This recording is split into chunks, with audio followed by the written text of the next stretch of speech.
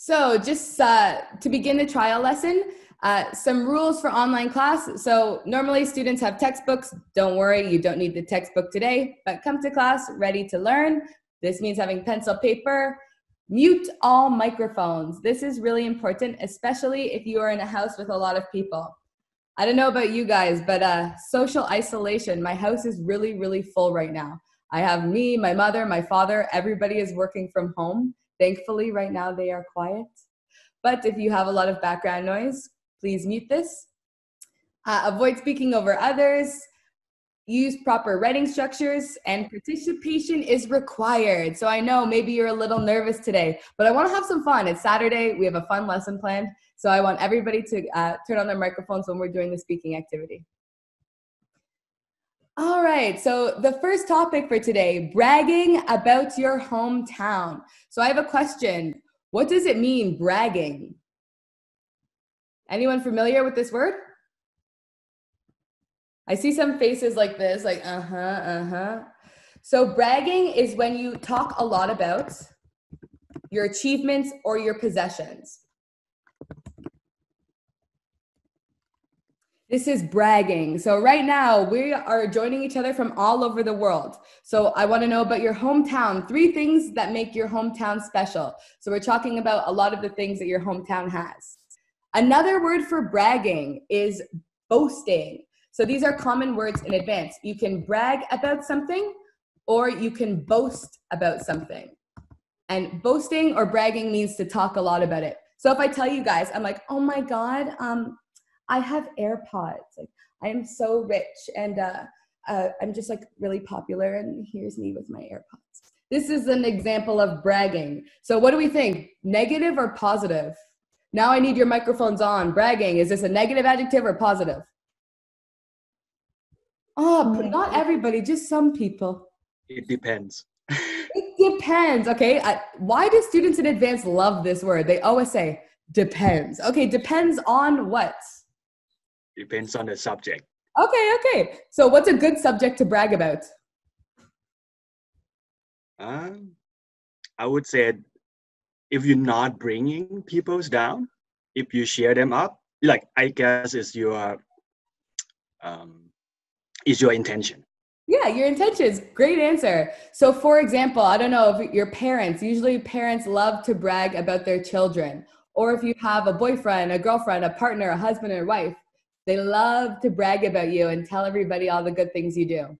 It's very embarrassing. My mother's always like, this is my daughter. She teaches English. And I'm like, Mom, stop. So today we're going to talk about positive bragging about our hometowns. But before we do this, I just wanted to share some things about my hometown. I'm going to brag right now. So the first thing I'd like to share, 3 things that make Canada special: the multiculturalism and diversity. So I didn't make this video actually, but this is a video from my online class that one of my students made. I just want to share it with you just to show how many countries. Jessica first. Okay, I don't like my voice. Easter from Canada. Peace. Oh, Maddie. سلام happy Easter. So someone from Iran. Eglantine. Salut, joyeuse Pâques et au revoir. Milena. Felices Pascuas et Salvego. Boa. Hugo. Bon week-end de Pâques. Mirim. 안녕, Easter 잘 지내? Elena. Hola. Felices Pascuas y hasta luego. Ken. Yeah. Konnichiwa. Okay, desu ka? Bye bye. Toño. Hola, felices Pascuas. Nos vemos. Tilala. Merhaba, happy Easter. Hoşçakalın. Hoşçakalın. So my student made this video. This is an example of a typical class that we have. So the multiculturalism and diversity that we have in Canada and for online class and at ILAC is something that makes Toronto awesome. Another thing, in Toronto, we have all 4 seasons. So as you know, we have fall, winter, currently spring right now, or we have summer. So I want to share with you, these are 2 photos that I took of my backyard. So in Canada, sometimes we have more than 2 seasons, in 1 week. So the first photo, I took this photo on March 21st, and the second photo on March 23rd. Look at this. This is typical for Canada, okay? One day beautiful and sunny, boom. The next day, we have snow. Another thing that makes Canada special is the entertainment scene. So Toronto is so fun. Obviously, right now with coronavirus, you know, we don't get to experience some of these things. But in Toronto, we have outdoor concerts. This place is my favorite, Budweiser Stage. Or we have the Raptors. So I don't know if you know or not. Do you follow basketball? Anyone? Our team won the last championship. Yeah, go Toronto, go Raptors. So we are undefeated, right? Because technically this year we don't have another game, but not the point. So some other things about Toronto. I don't know if you've seen this picture before. It's very famous, the pictures of the big Toronto sign. So this is Nathan Phillips Square. So we have a lot of events here year round. You can see in the winter, you can go skating, or there's fireworks for Canada Day or New Year's, a lot of celebrations there. So before you guys start your task, I want to go over some vocabulary. Let me know if you are familiar with these words. So to describe your hometown, we can use words like ancient. I would like your microphones on now. Now I want you to speak to me. This is great pronunciation. You get a free pronunciation course right now. Let me hear you. Ancient. Ancient. Ancient. Ancient. Agent. Ancient. Ancient. Yes. Perfect. Or historical. So this is a word to describe something. Oh, sorry. We have some students joining us. Just let them in. Perfect. Nikolai is coming to join us. Ancient, like Giza in Egypt. Historical. We have the words lively. Lively. Lively. Vibrant. Lively. Pronunciation. So lively or vibrant, like somewhere in Spain. What does it mean, lively? Alive. Alive, full of life. So a place that has a lot of life, has a lot of tourists, a lot of movement. Lively. We also have dull or boring. Dull. These are great words. So technically, I'm lying a little bit. I don't live in Toronto, okay?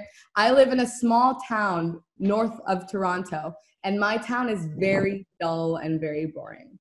So an example would be a rural area. Rural area. A rural area. Well done. Rural area. Perfect. Yeah. Rural area. Or we have the word breathtaking. Breathtaking. What do you think it means? Breathtaking. Breathtaking. What do you think it means? Dead. Right in the top? You're dead. You're dead. Okay. You're dead. Okay. Anyone else? What do you think it means? Breathtaking. Breathtaking.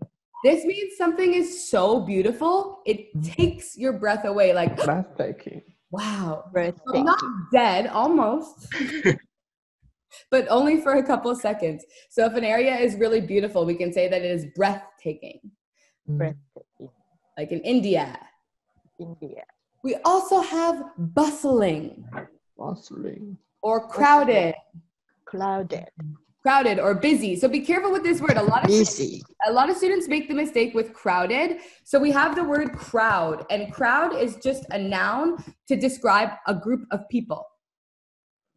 But crowded is the adjective to say the area has a lot of people. So be careful with this. Crowded or busy.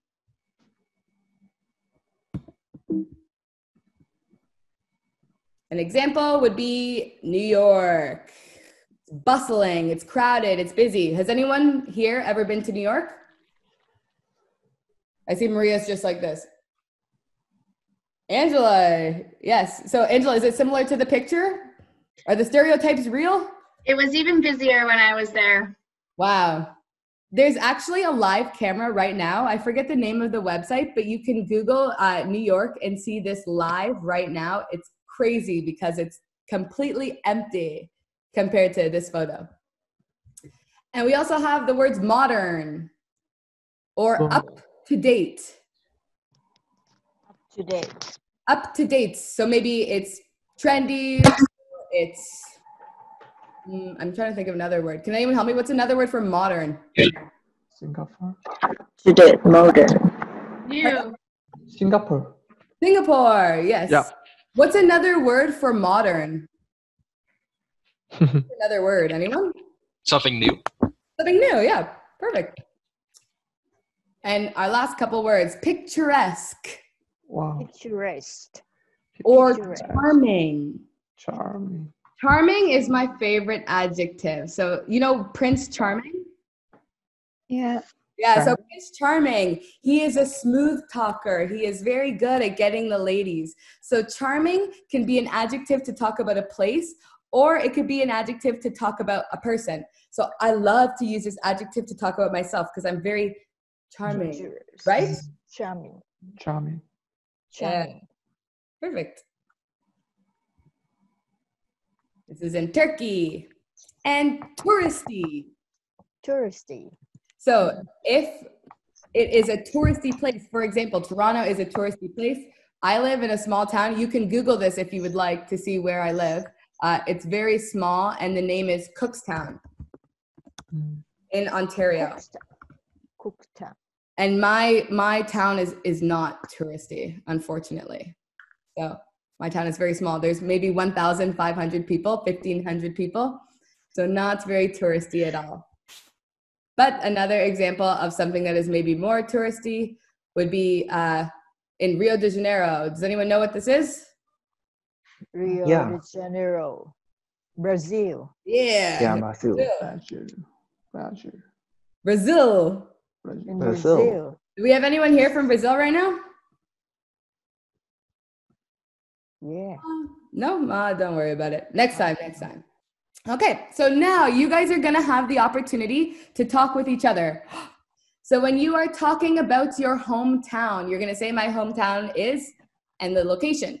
Then you're gonna say maybe 3 things that make it extraordinary or 3 things that make it amazing. When you are talking about your hometown, try and use the new vocabulary words. So maybe if you have a cell phone right now, you want to take a picture of these words My hometown. so you can remember them.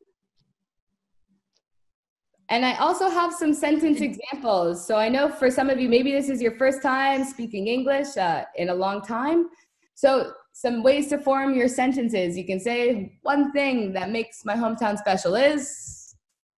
A second thing, when you visit my hometown, you must see. Or what makes it special. You guys ready? Okay, so right now I'm gonna put you into breakout groups. Just give me a second. Okay, so right now you will be transferred to your breakout room with your group. Do you know what you're talking about? Sure. Sure, what are we talking about? You have homework. You think this is easy? No. You guys are students. You're talking about? Our hometowns. Our hometowns. Bragging about Hometown. You're like, yeah. I remember this. So bragging about your hometowns. You will be put into your breakout rooms and I will come and visit you, okay? Okay. So you will be in your breakout rooms for about 7 minutes and you will get a warning when this is done. All right, guys? Happy speaking. Hello, my lovely breakout room too. So, if you see at the top, again, it will change your view to a bar. So click the little squares and then it opens it up nice so everybody can come. I have one person who's going to come to our room. We'll get a gentleman to join us, Nikolai. So you can add them one by one, right, Jessica? Yep, so we have Nikolai joining us. Nikolai's face is very small. Yeah. That's cool. Okay, so who do we have? Maria Radovic. Hello, everyone. How are you? Good. Right. All right, so at the good. top of your screen, remember you see a little bar with everybody's face. Make sure to click the little squares and this opens it up so you can see everybody who's in the conversation. Perfect. Everyone has this? Yep. Cool. Okay, so our hometowns. So we have a student from Japan. We have a student who's in Canada right now. We have a student from Thailand. We have another student who's joining us from Korea. And another student who's joining us from Ukraine. I'm sorry, Ima, can you please remind me where you're joining us from? Where are you from, Ima? Oh, sorry, Barcelona? Barcelona? I think Barcelona, right? Yeah, I think so. Yeah. Ima, maybe having some difficulty with your microphone? Ima, can you hear us? No. Ah, yeah. Yes. Ima, from Barcelona, right? Yes, I live in Barcelona. Okay. It's a very lively city. It's normally it's plenty of people who come to visit it. It's a tourist place. Touristy. What? Do you remember the vocabulary word that we learned? Touristy. Touristy, yes. Yeah. And it's also very beautiful because we have one of the most emblematic church or cathedral that it's not finished yet, and many Japanese people come to see it. And now, what makes Spain so special? Guys, have you ever been to Spain? What? I'm asking everybody else in the group. So has anyone been to Spain before? No. Never. No. Never. Okay, so we get to have our first experience with someone from Spain. So tell us, Ima, what else makes Spain amazing? Yes, because one of the things you can find if you come, not only to see many nice place, you can eat very good food. A variety, an extent variety of meals that are prepared for people. I think it's one of the things we have here. Ah, perfect. Thanks for sharing. So I'll let you guys keep speaking. I'm going to check on the other breakout room. Hi, back. Hi, okay. To open this up, I was actually just talking to Salvini, who was telling us about her experience in Toronto. Dimitri has also been to Toronto before, but he said that he didn't like two things about Toronto. No! Canadian, he said this. But it's okay. It was just the weather. So Salvini, sorry to interrupt. Would you like to continue about your experience in Toronto? Yeah, I have been there this summer and it was really great. I like it so much. I liked my family. I liked the lessons in ILOC. It was really interesting and it was a great experience. I paid her money to say this. Yes. Really? I'm joking. I'm joking. Great. So I know we're moving so quickly today, but I want to try and do as much as possible. So thank you all for sharing with your breakout rooms. So we have 5 more minutes left, and I want to make sure you leave here with some cool travel idioms. Idioms are expressions that mean something different than the literal meaning of the word. So the first idiom I have, to jump in with both feet. And I want to hear from Top. Top, what do you think this means? Because last time I liked his thing, oh, you're dead. Yeah. So I think Top may have something interesting. Like what it means? Yeah, what do you think it means to jump in with both feet? I think enjoy the whole thing. Boom! Maria beats you to the punch. Perfect, Maria. So the meaning, to get started enthusiastically. If you are enthusiastic, this means you are excited, you are keen on something, you have a positive attitude. So we can use this when we start any new experience. You want to jump in with both feet. Both feet. And an example in a sentence is, I tried to tell my daughter to wait, but she jumped in with both feet and got married after knowing her husband for just 2 months. This is not real. Great example. Thank you. It's not my example, but we have another idiom. What do you think it means if something is right up your alley? Oh. Like in a good way for you? Maria, holy, 2 for 2. Maria, have you been studying? So something is perfect for you. STH is short form for something. So something is perfect for you. It is right up your alley. So I didn't like, this is supposed to say movie, typo, sorry, don't look, pretend, yes. I didn't like the movie, but I think it would be right up Sue's alley. So we can put the object in this. She loves romantic movies. If something is right up your alley, it's perfect for you. And the last travel idiom I have, to lose track of something. So common. What do you think it means if you lose? Can't manage something? Sorry? Can't manage something? You can't manage something. Maria, holy.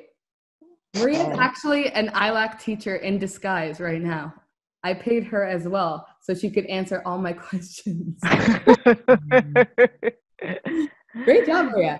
So it could be to forget about somebody or something, or to misplace somebody or something. You lose track of it.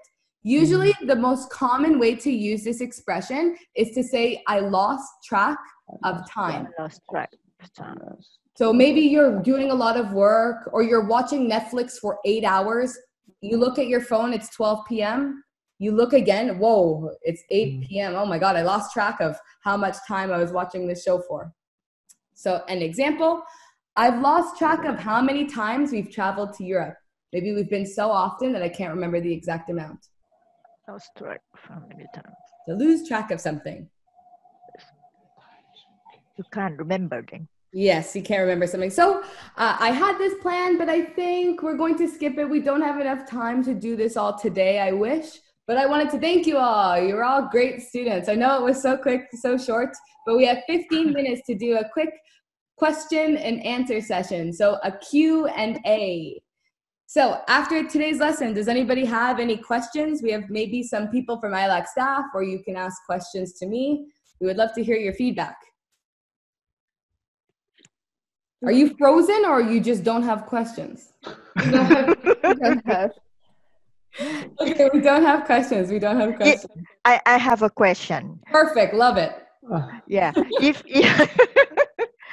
If someone who would like to start the online course and they don't know much about English, and how do they start, or how do they listen or understand the teacher? I think Angela wants to answer this question. Angela, sure. Hi, guys.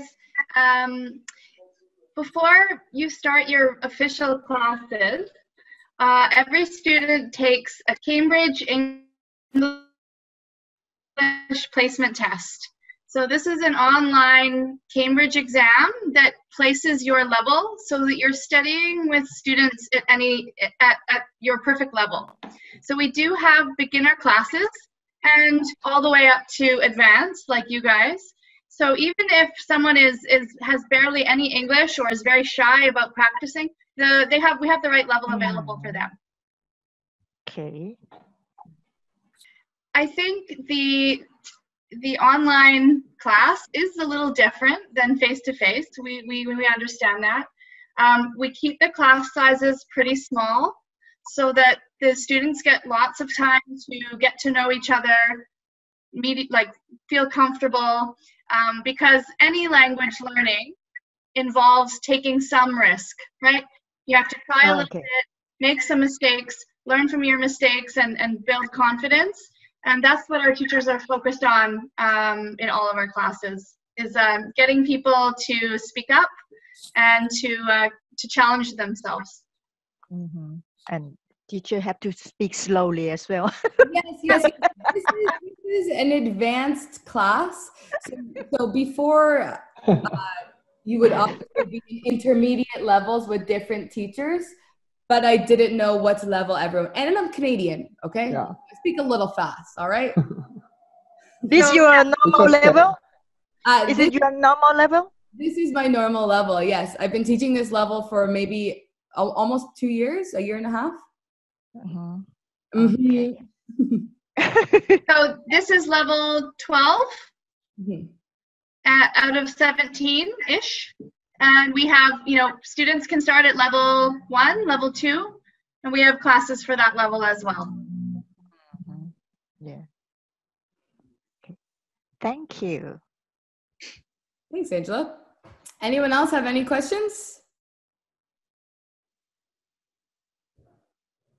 Perfect. So I know online class can be a little scary. Students are usually at the beginning, they're afraid to turn on their microphone or afraid to turn on their camera. But Actually, online class has become so fun. My students right now have their own Zoom class. So students are doing Zoom lessons with each other outside to speak, listen to music, have fun. We have Instagram chat groups that we go into. So I think that because we're in a crazy situation with quarantine, with this social distancing, so honestly, online class, like people want to speak because maybe you're living alone and you don't have anybody to speak to. So it's like a group to speak to all the different students from different areas. And it kind of feels, it's really comfortable, like really cozy to have everybody in there. Cool. I see we're muted. Angela, anyone else? Can we do the high five? Oh yeah, virtual high fives. Fives, everybody. Samantha. High five. Virtual high five. That's awesome. Perfect. So if no one has any more questions, Angela, do you want to take it away? One question. How is your experience online with the people, for instance, in my case, with the difficulty more difficulty in listening than, for instance, in reading and writing? It's okay? In any class, there will be some people who need more practice with certain skills. Some people want to focus on speaking, some people pronunciation, some people listening. And all of our classes are a balance of all the skills.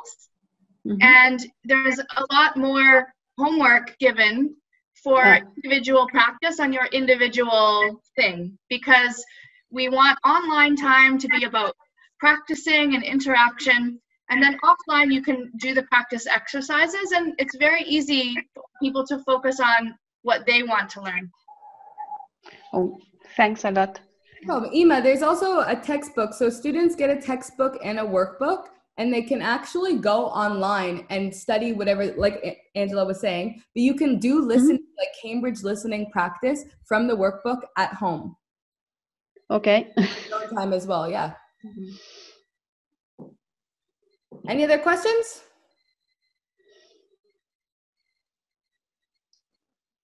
Very talkative. Okay, well, Angela, anything else you'd like to add? No? Just thank you. If you guys have more questions that you think of later, you can always contact us at chris@ilac.com, talk to your agent, and we can follow up and answer your questions by email. Thank you. Thank you. Bye-bye. Thanks, Good night. Thank you so much. Thank you. Bye. This has been a great Saturday. I have zero plans. So this is amazing. This is the highlight of my day. I have to go to bed. Okay, good night. Good morning. Me too. It's midnight here. Yeah, it's midnight here. How are you awake right now? I go to bed at 9:30. I'm going to have a shower and go to bed. Have a nice It's almost weekend. midnight in Thailand. Thank you. Bye-bye. Bye. Bye. Have a nice weekend too. Bye. Bye.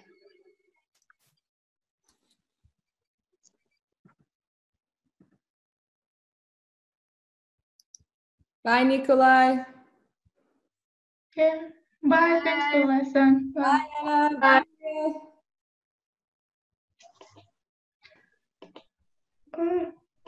I know, when you say goodbye and you're like, I can't exit.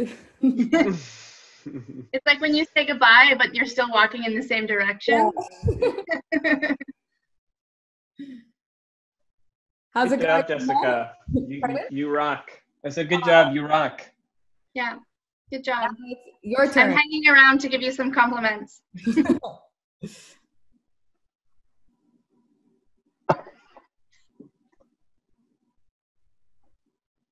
I think you might have to gently give some people the the nudge.